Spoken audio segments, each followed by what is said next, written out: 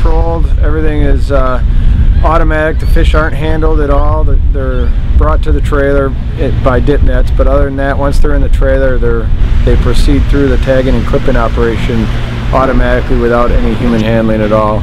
It's easier on the fish. They don't need to be anesthetized, and they handle it very well.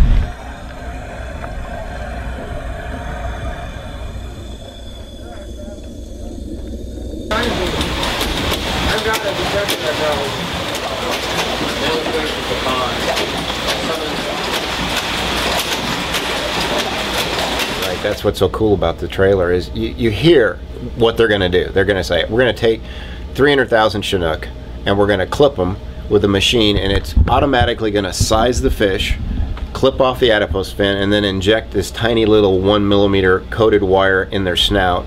And they're going to do all that, and nobody really needs to touch them, and we're only going to lose maybe 0.5% at the most.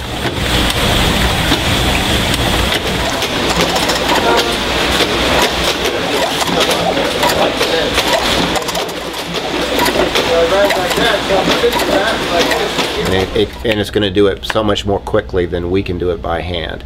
That's the cool thing. And then once you see it and you go, how in the world, who came up with this idea?